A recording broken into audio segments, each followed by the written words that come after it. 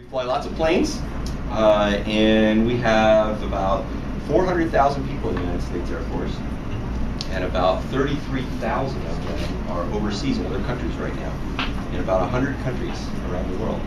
And I'm visiting right home from Korea. I mean, who knows where Korea is? Have you looked at a map? Mm-hmm. Yeah, it's way, way away. How far on the other side of the world is it? Yeah, a million miles. That's what a long plane ride. Takes 15 hours to fly from here to there. 15 hours in a plane. That would get kind of, you guys get tired after sitting, what, an hour in a seat? Yeah, imagine sitting 15 hours in a plane. I help run a small city, basically, called an Air Force base. We have 3,000 people on that Air Force base, and we fly 42 airplanes out of that base. They take cabbage, okay? All right, already you lost somebody already. They take cabbage, and they put a lot of salt and a lot of red pepper in it, okay? They put a little bit of water, and they put it in a jar, and then they let it sit outside for like 2 months until it rots.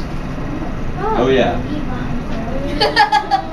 And then they take it all out, and they serve it with dinner. Yeah. It actually tastes like sauerkraut. Have you had a chance to visit any of the schools in South Korea? I have. What are they like? They are very plain classrooms typically, but the kids are very motivated to learn.